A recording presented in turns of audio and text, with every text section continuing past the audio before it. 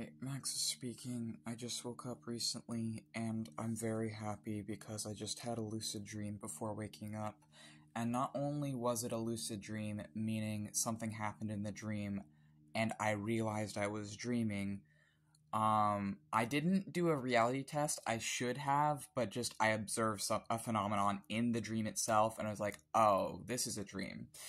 But so I was dreaming just a bit ago. And also, can I just say before I talk about this lucid dream, just yesterday I was complaining, or not complaining, but just like, damn, I really want to have more dreams of spirits. I really want to have more lucid dreams. I don't know what the secret is. I just want to have a lucid dream, and I just want to have more dreams with spirits. And then freaking this morning, I did. So, thank you, brain.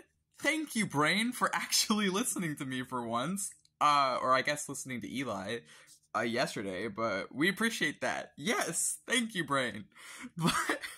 But, yeah, so I was in, like, a dingy apartment in the dream. I was in some room that had, like, baseball cards and, like, a witchy candle set up, and the baseball cards had no baseball cards in them. It was just, like, these sleeves that had instead, like, toys and candy and, like, games in the card sleeves when I would open them, and I was just, like, going through this person's mail. I think I was a guest in the apartment, so I probably shouldn't have been doing that. Whenever I'd find, like, pieces of candy, I would just, like, eat it, or games, I'd play with it, and then I, like, would toss the papers. And I think the bedding, because I was, like, on a bed or sitting on a bed, was, like, yellowish. And the candle had been next to me. I was laying down, and I think in the dream I fell asleep for a bit. But then I got up, and I noticed the candle had moved from being on the dresser next to me to being behind me. And so I'm like, oh, that's weird. And then I pick the candle up by the flame. And that's when I become lucid, because I'm like, first off, this candle didn't burn me. Second off, the dream was, you know, trying to make a fake fire hazard, but in putting out the fire hazard, I realized I'm dreaming, because it didn't work how that usually works. And so I put the candle down, I realized I'm dreaming, and then, right when I realized I'm dreaming, I started to feel the presence of one of my spirits, like they were reaching out to me or trying to get to me. And then Vine, the demon Vine, who is a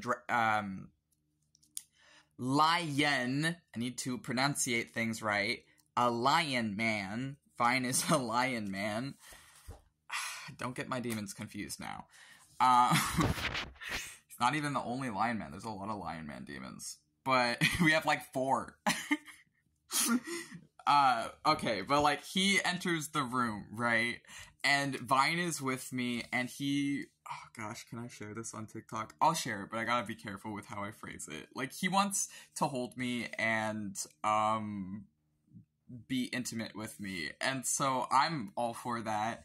And I start to hold him and, like, talk to him, and, how do I phrase this in a TikTok okay way? And then we're doing stuff. And at first, like, we try it with him on top, but it doesn't quite feel right, and so I switch to being on top. And when I'm on top, and dream me is, at least in this dream, was a cis man, meaning I had all the parts of a cis man, rather than, trans man, and I was doing it with Vine, and then I could feel that I was about to wake up really soon, and he just sort of, like, held me. We stopped doing it, he held me, and he said, it's okay, Max. And then I held them, and I woke up in my bed, and I did another reality check, which I just did the simple nose pinch test to make sure this isn't a dream, and then I recorded in my dream journal what happened. So that's the dream I woke up from. I got 2 in 1. I got a lucid dream and a demon dream, baby. Hell yeah. Hell yeah. Anyway.